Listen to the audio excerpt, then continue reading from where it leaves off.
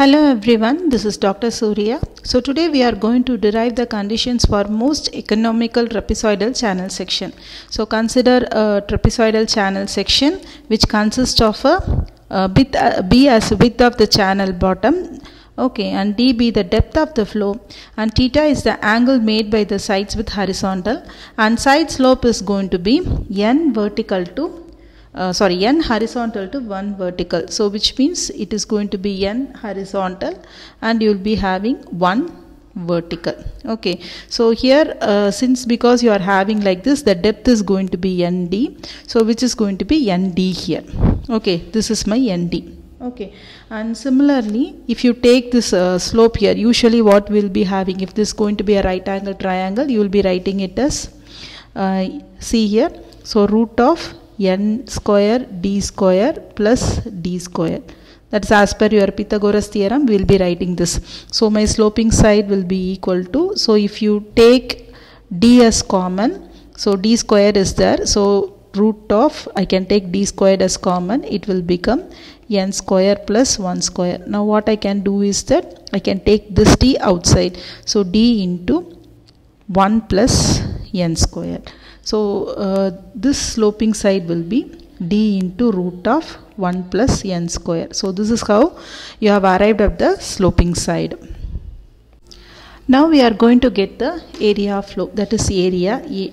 So as per the trapezoidal formula, accordingly here you will be having BC, that is BC is going to be the bottom width, AD is going to be the top width. So BC plus AD by 2 into depth of flow. This is the formula. So that is top width plus bottom width divided by 2 into D. This is the formula for your area of flow.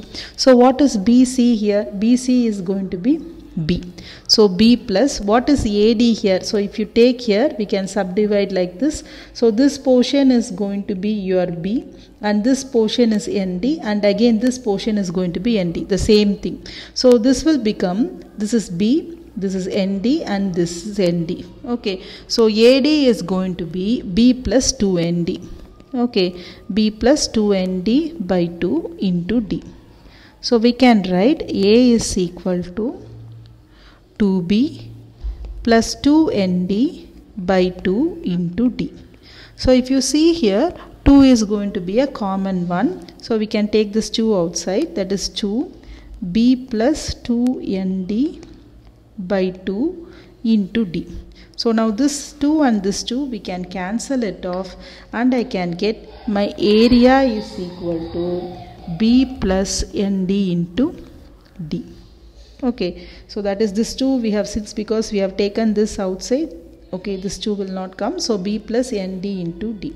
So area is equal to b plus nd into d. This is how the formula has been arrived at. So bring this d to the downside, so a by d is equal to b plus nd. Okay, keep this as equation number 1. Okay, so a by d is equal to b plus nd, and what I am doing is that I am keeping bringing nd to the other side, so which is a by d minus nd is equal to b. Okay, so which means that my b will be equal to a by d minus nd. This I am keeping it as equation number 2. Now I am going to calculate my wetted perimeter. So what is wetted perimeter? So how far the area is going to be surrounded by water.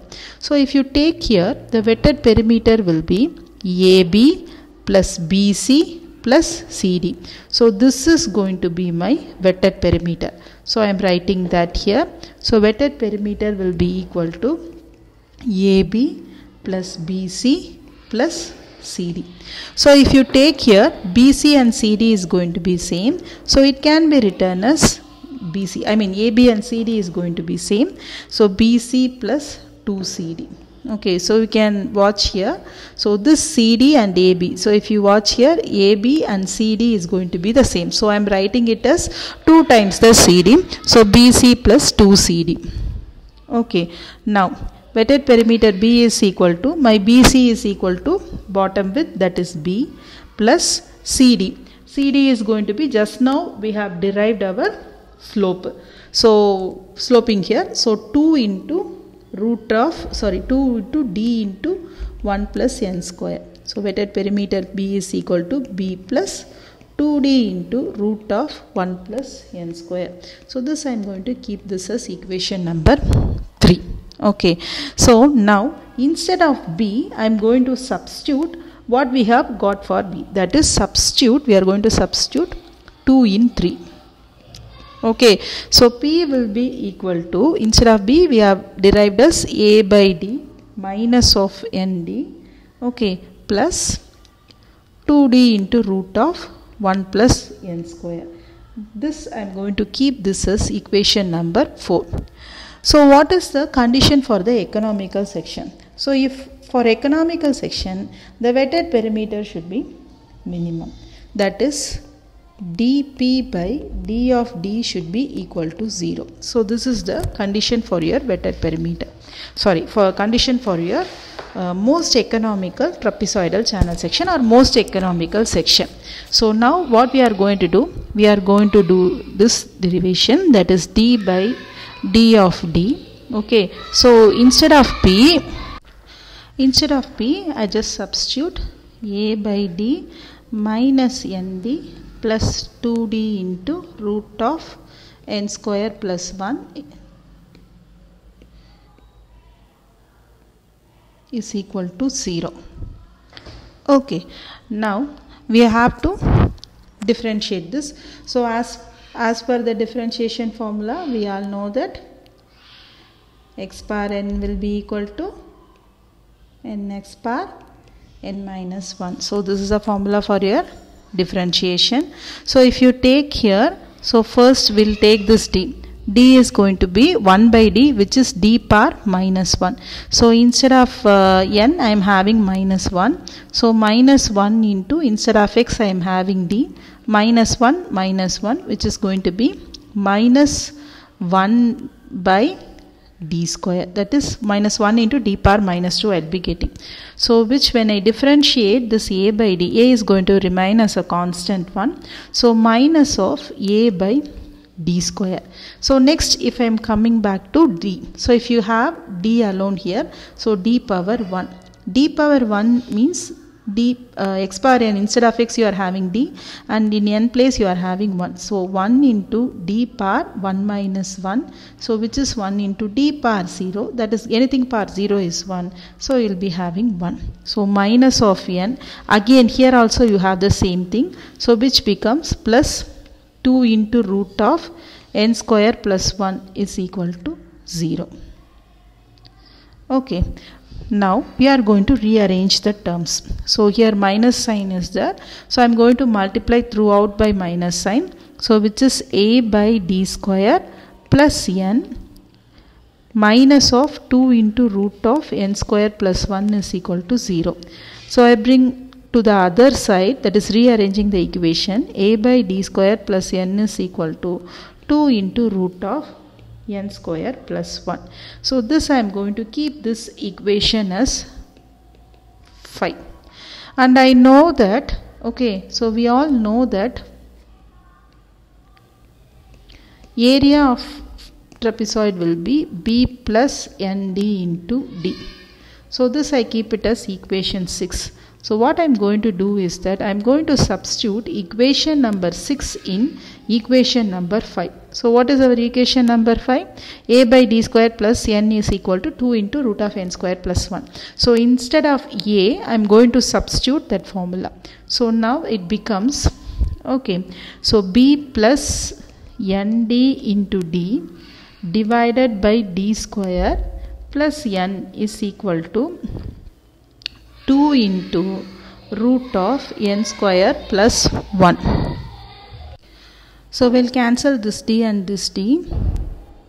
Okay, so now you will be having b plus nd by d plus n is equal to 2 into root of n square plus 1. Now take this d everywhere, that is b plus nd plus nd is equal to 2 into d into root of n square plus 1. So this becomes b plus 2nd is equal to 2d into root of n square plus 1.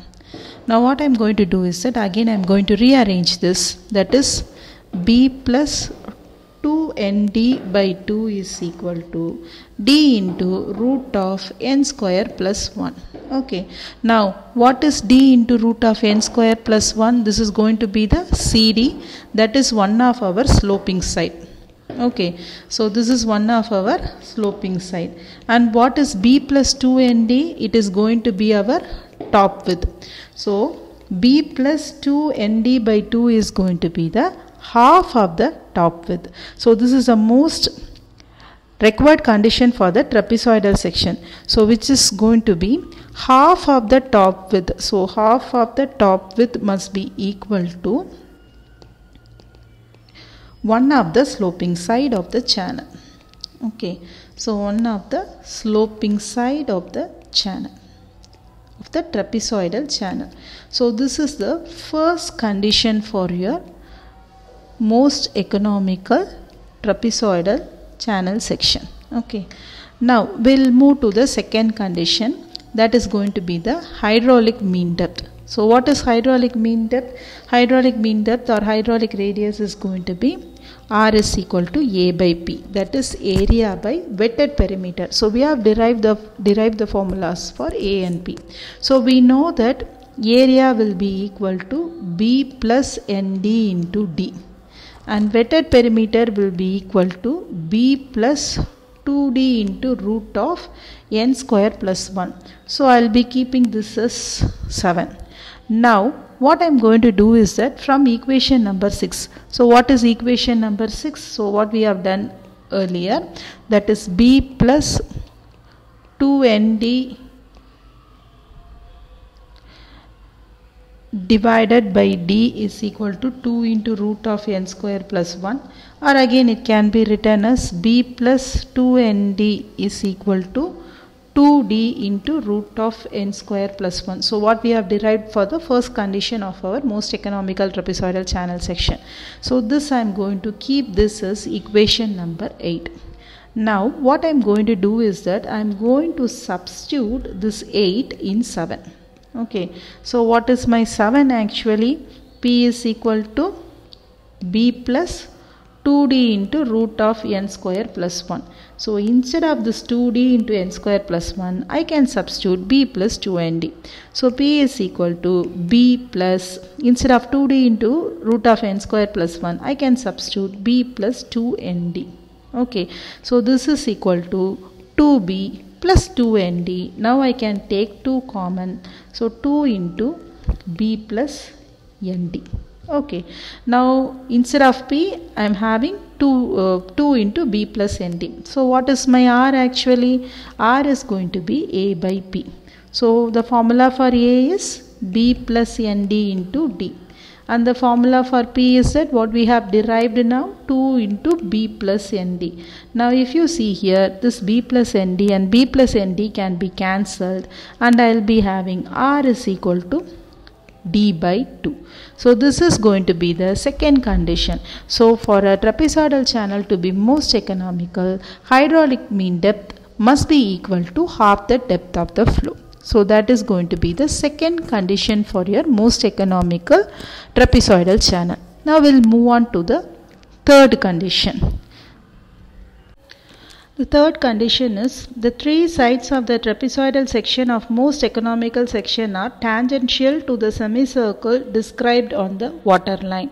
So what we are going to do is that we are going to draw a semicircle. So let theta be the angle made with the sloping side with horizontal. Let O be the center of the top width. Okay, so what we are doing is that we are going to draw this OF, which is perpendicular to the sloping side. So if you see here, triangle OAF is going to be the right angle triangle one, and angle OAF is going to be theta. Okay, so in that case, so I can write as that triangle OAF, in triangle OAF, so angle OAF is going to be theta. So from here I am going to determine what is sin theta. So what is sin theta actually? Opposite side by hypotenuse side. So what is here opposite side? Opposite side for theta is going to be OF, and our sloping side is hypotenuse is going to be OA. So which is sin theta is equal to OF by OA. So from here I am keeping OF is equal to OA sin theta. Okay, this I am going to keep it as equation number 1. Okay, now I am going to take one more triangle, that is going to be triangle AEB. So which is going to be triangle AEB. So here also I am going to get the value of my sin theta. So if you see here, where is AEB? Here it is AEB. So as per here, if this is theta, then this angle is also going to be theta. So from here, the same thing, which is sin theta will be equal to AE by AB. Right? So which is AE by AB. So AE is nothing but my D, and AB is going to be D into root of 1 plus n square. So from here I can cancel both the D, and I can get sin theta is equal to 1 by root of 1 plus n square. Okay, so this I am going to keep it as 2. Now substitute 2 in 1, which is OF is equal to OA into, instead of sin theta, I will be substituting it as 1 by root of 1 plus n square. Okay, now what is OA here? So if you see here, OA is going to be half of the top width. Okay, so what is half of the top width? Which is B plus 2ND by 2. That is going to be the half of the top width. Okay, so this I will keep this as equation number 3. Okay, so OA or AO is going to be half of top width. Okay, so half of top width means which is B plus 2ND by 2. Again, what is this B plus 2ND by 2? So we have proved this as one of the sloping side. That is our first condition. That is B plus 2ND by 2 is equal to D into root of n square plus 1. This is going to be my equation number 4. So this is the first condition for your most economical trapezoidal section, and I am going to substitute this. Now substitute 4 in 3. So which is OF is equal to D into root of 1 plus n square divided by root of n square plus 1. So I can cancel this, and I will be getting OF is equal to D. D is nothing but our depth of flow. So if you are drawing a semicircle with O as center and radius is equal to depth of flow, then the three sides of the most economical trapezoidal section will be tangential to the semicircle. So this is going to be the third condition. From the derivation, we have found that the condition for most economical trapezoidal section will be half of the top width will be equal to one of the sloping side, and my hydraulic radius will be equal to half the depth. And if a semicircle is drawn with from O with radius equal to depth of flow, then it will touch the three sides of the channel. So these are the three conditions for the most economical trapezoidal section.